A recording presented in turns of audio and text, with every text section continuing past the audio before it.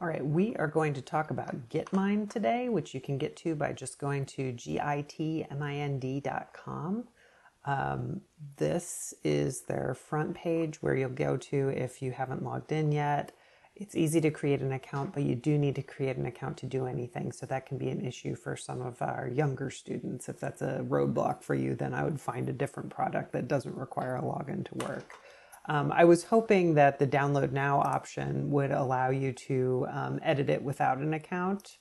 But no, that's not the case. Even in the desktop version, you have to have an account to play with anything. They do have a freemium that's fairly robust, and so let's check it out. So this is MySpace. I've actually been using it for my graduate school, and so let's take a look at a couple of my maps to see what we've got going on here. So this is an outline that I made for a hypothetical graduate level course that I designed. And so it's got the title of the course, it's got the sort of 3 core competencies, and then underneath here, it has the more specific, like detailed breakdown of what people are doing, what the content is there. So this is what the sort of space looks like, and we'll play around with another one in just a minute, but I kind of want to give you a sense of the different sort of things that we have here. So you can have up to 10 maps in the free version before you have to start paying for things, which is actually pretty generous. You can delete things as you don't need them anymore. So I could see using this with students and not having it be a big deal. Okay, which one did I want to go to? So in this one, this is that same course that I have, but it gets into some specific readings that are into these sort of 3 big areas in here. You'll notice that there are these little minus signs here. If I want to make my graph look a little bit more clean, if I want to use it to present, I would probably close everything down, start from here, and then as I talk about these things, they start popping up. You'll notice this is a link from one node to another node. These little boxes and bits of text are called nodes in here. And I can lock down these other things as well. I want to show you one more because it has a sort of key feature that I want to show off. I didn't get too far with this map, I'm not going to lie. Like, I didn't even retitle this one, but it allows you to put these little icons in here, which you can use as sort of a key. So if you're wanting students to highlight the vocabulary word in a big concept map of all the different things that they've learned, you can assign a particular symbol for vocab and they would flag any of their nodes that are a vocabulary word with that. Just an idea. So let's get into it and make a new map. There are a ton of templates. So if you head over here to templates, the education band has a lot that you might want to look at. We've got essay writing, verb types, a lot of different things. And if you choose these, it will just populate that whole map for you. So this Korean history timeline, if I click on it, it will do this for me. So here you could replace these different eras of Korean history with whatever it is you want for a timeline. You would keep that numbered part. You would keep the little connecting arrows. So you can use them flexibly. Personally, I don't find the templates to be something I'm going to use if I'm actually making a map, but they are a good idea. Like, sometimes I get good ideas from them because there's a lot that are in there of different ways that you could use it. So we're going to go back to My Docs, which is where our stuff lives, and then this new Mind Map button will be there. They also do flowcharts, which I don't find to be as exciting as mind maps, but that's just me.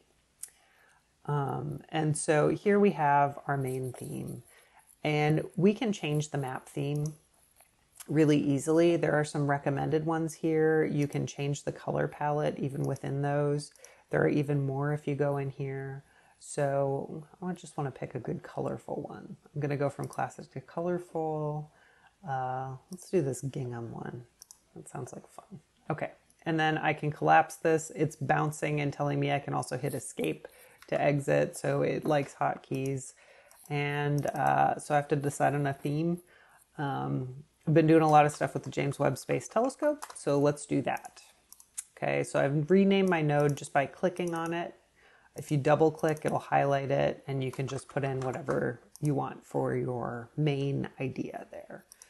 To make a new node off of it, I can click Insert Subnode or Insert Node, and either of those I think will do what I want it to do. It's also telling me I can hit the Tab key if I want to do that instead. I'm going to click for this one. I'll hit Tab for some of the other ones. So what are some important things about the James Webb Space Telescope? It is a space telescope. If I hit Tab here, I'm going to make... Oh, no, I'm not going to do anything. Tab is not working while I'm typing. If I hit Enter, that finalizes it. If I hit Tab, it'll go to a smaller topic branch. So I'm just going to put outside Earth's atmosphere because that's important. And then if I want to do a parent node, that's Shift and Tab. Oh, I didn't want that. So I want to get rid of that. I'm going to right click on it or hold Control and click if you're on a Mac. Delete that. It deletes the subnode too. We're learning together. So I just lost my whole thing because I hit my little scroll wheel too hard. Sorry for jumping around like that. So I'm going to hit Tab to make a new subnode. It's also an infrared is the main sort of part of the EM spectrum that it's looking at. And it also has a micro, it has a cool thing it can do with spectra, which is a micro shutter array. It lets it look for exoplanets, is one of the many things. So up here I was saying the space telescope is important because it's outside of Earth's atmosphere. And then I want to connect this back to the infrared part of it because that's why it's important. Didn't close my parenthesis. That's going to drive me nuts. Sorry about that.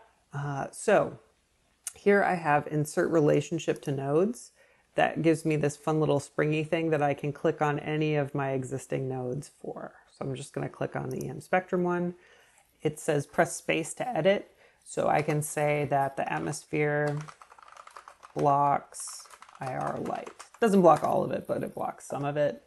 When I click off of that, those fun little guides disappear. But if you use them, like say I don't want it touching any of these things, or I want it to be a little bit more dramatic, you can adjust those really intuitively. That's fun. So now that I've chosen my topic, I don't really like the Gitmind background. I can go back to theme. I also have this change theme button up here that just sort of randomly rolls them. If I want to click through on that, I am sure we could all spend some time playing around with that. But I say I want to pick one because I want it to have a dark background. Maybe this multi-branch color, I want to be like this instead. You can see how that changes the different ones. I like that. You can choose different backgrounds and get kind of granular there. You can also, if you have a node selected, you can change the style of the node. The shape, like let's say I want to start with an oval, can do that really easily.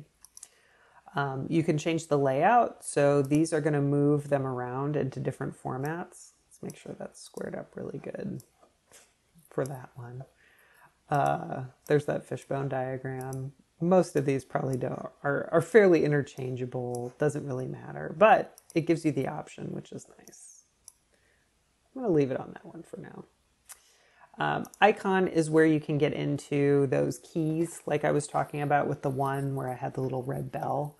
The priority and progress is really nice if you're using this to sort of organize a group activity. You can have kids report on the progress. Like let's say if they're, part of the way through on this one, but they haven't even started this one yet.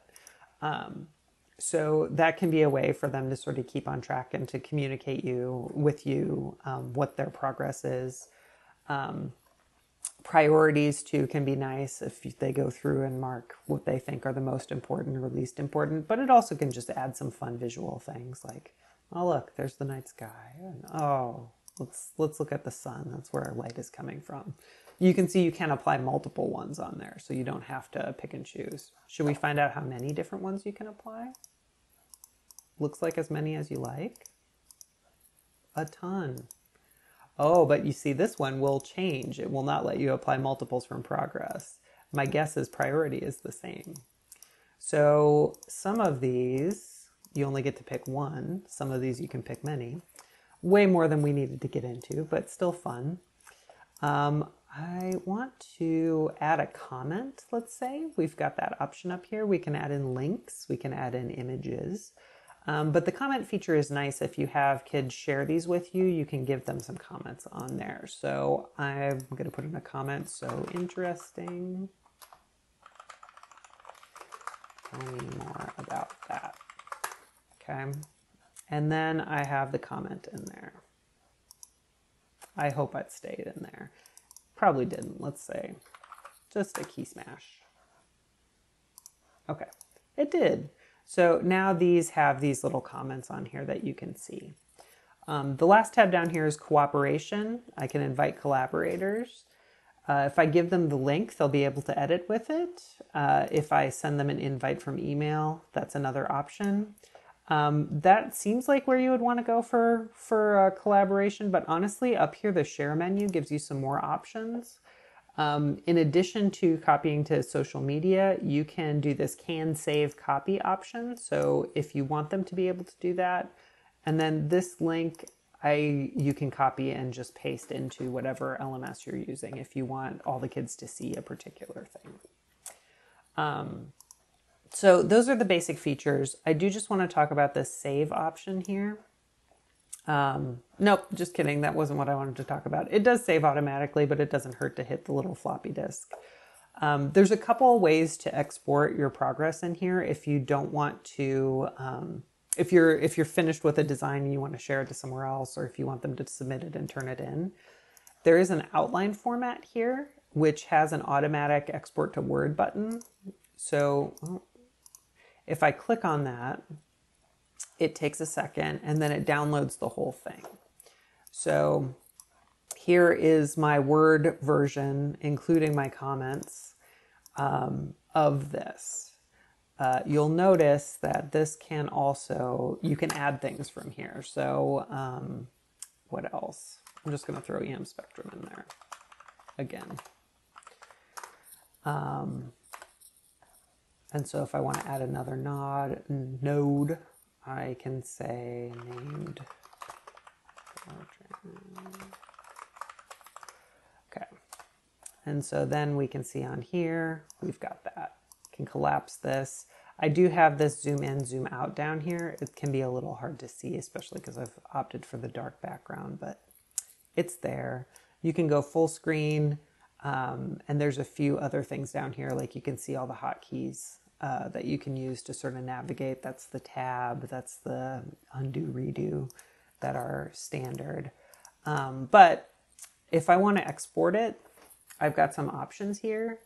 I can save it as a PDF, a Word, a text. You can save it as a Gitmind file. So if you have the application downloaded to your computer, that's one way to do that. Ping, honestly, I feel like is the best option. And if you say transparent background, then when you export it, it'll be just the words in the outline and the bubbles, right? It won't have whatever background is in there. You can really easily put that into a slide deck. So if you're having kids do these outlines for something that they're learning, they can put this mind map into some project that they're showing off, or even for an end of the year type of like overview where they've done several of these. So I saved this, I gave it a name. It's not showing up in here because I haven't refreshed, but once I do, if I want to get rid of it, I can't just click on it because that opens it. I want to right click or control click if you're on a Mac and say delete. I can also move, copy it, rename, unshare, or share from this menu. So that's how you would just move those things to trash to keep yourself under that 10 for your free type of thing. I hope that gets you a little bit excited about it. I like this one. It's really pretty, which makes it easier for me to want to use it. And honestly, it's got some really powerful ways to sort of share information out that a lot of the other sort of mind mapping things don't have. They want you to stay in their program, but the export feature really sells it for me. Hope you enjoy and make some cool stuff.